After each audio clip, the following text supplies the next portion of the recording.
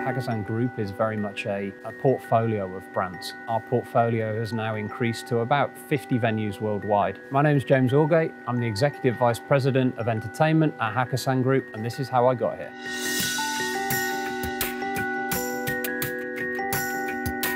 If I was to describe myself growing up, I would certainly say I wasn't a model student. I was definitely, into sports, into enjoying myself more than I was into doing schoolwork. I really didn't have any plans of what I wanted to do out of high school. Certainly knew that further education wasn't for me. One day I walked past a bar, a local bar, and had seen a job advertised for collecting glasses, and I was only 17 at the time. So I thought, well, I'll give it a go. The job role progressed over time from, serving drinks, collecting glasses, cleaning the place, to, stock rotation and rostering all the staff on, and then, turned out to be, over time, to making sure that the business was profitable, and really sort of every facet of running a business.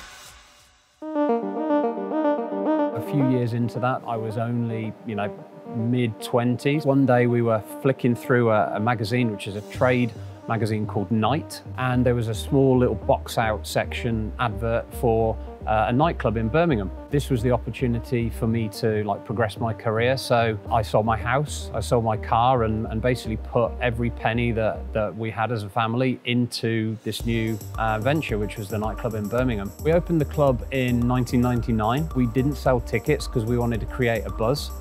The capacity of the club was 1,500 people. 20,000 people turned up for the opening of a small, nightclub. And it was really from there that we understood at the time that the brand and the club and the marketing that had been done, we'd created a monster. The club then rolled for the next 10 years very, very successfully. But off the back of that, we span out a music festival. It was around 2011, 2012, and my partner at the time had sold his piece of the business to Live Nation. So it was at that time that I sold my shares to them as well. And I was really, looking for what was next. My former partner had moved to the US and had built, or had started to build Hakkasan. And he said, why don't you come over and help run Hakkasan over here?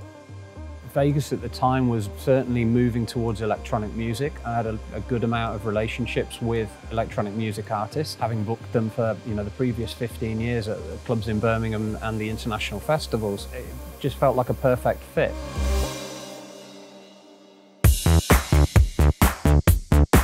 The first role I had when I moved here was the Vice President of Music. So I oversaw all of the artist bookings and the programming for the venues. And then over time, I've gone from being the Vice President to a Senior Vice President and now Executive Vice President.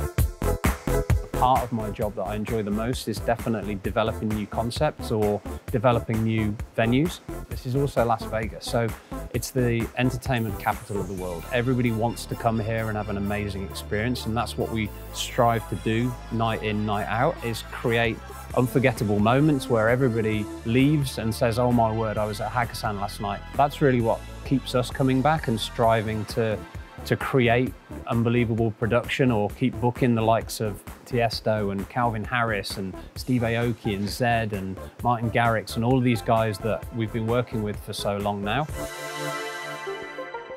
I think one of the benefits that I have is that I've really done every job in a nightclub, from cleaning out bathrooms when the cleaners didn't turn up, to collecting glasses, to serving drinks behind the bar, to even trying to work out and learn how to do the lighting when a lighting guy doesn't turn up one night. So I've sort of, I've been there, done that, so to speak, which really is great for other people to now understand that, for staff that we have to don't think that, anything's beyond me.